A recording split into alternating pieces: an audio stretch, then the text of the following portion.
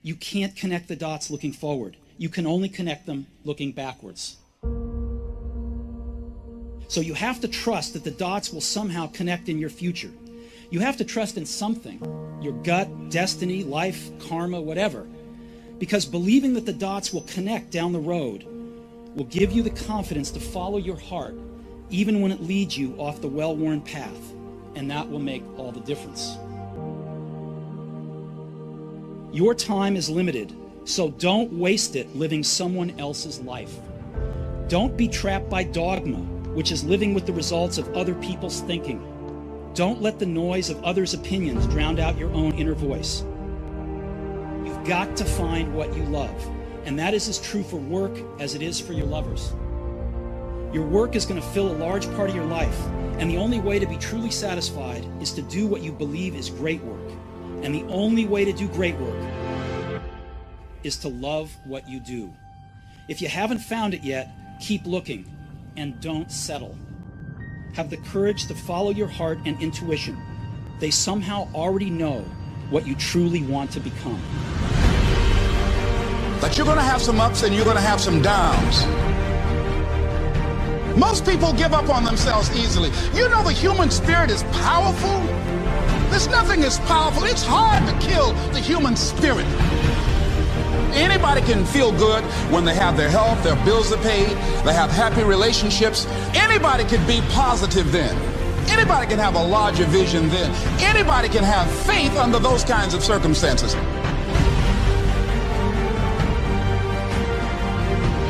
The real challenge of growth, mentally, emotionally, and spiritually, comes when you get knocked down. It takes courage to act. Part of being hungry when you've been defeated, it takes courage to start over again.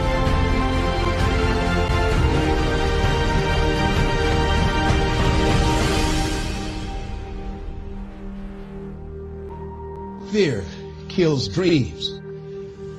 Fear kills hope. Fear put people in the hospital. Fear can aid you, can hold you back from doing something that you know within yourself that you're capable of doing, but it will paralyze you. Every day you say no to your dreams, you might be pushing your dreams back a whole 6 months, a whole year. That one single day, that one day you didn't get up could have pushed your stuff back I don't know how long. Don't allow your emotions to control you. We are emotional, but you want to begin to discipline your emotion. If you don't discipline and contain your emotions, they will use you.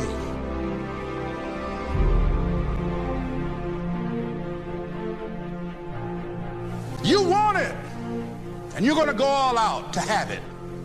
It's not going to be easy. When you want to change, it's not easy. If it were in fact easy, everybody would do it. But if you're serious, you'll go all out.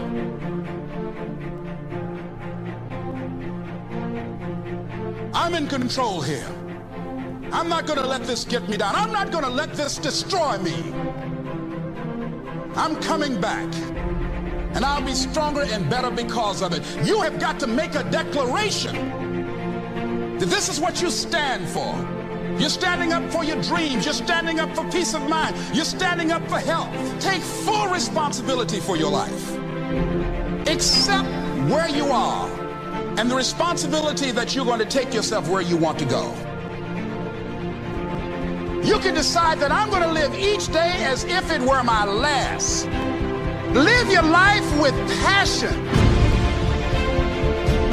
with some drive. Decide that you're going to push yourself. The last chapter to your life has not been written yet, and it doesn't matter about what happened yesterday. It doesn't matter about what happens to you. What matters is, what are you going to do about it? This year I will make this goal become a reality. I won't talk about it anymore. I can. I can. I can.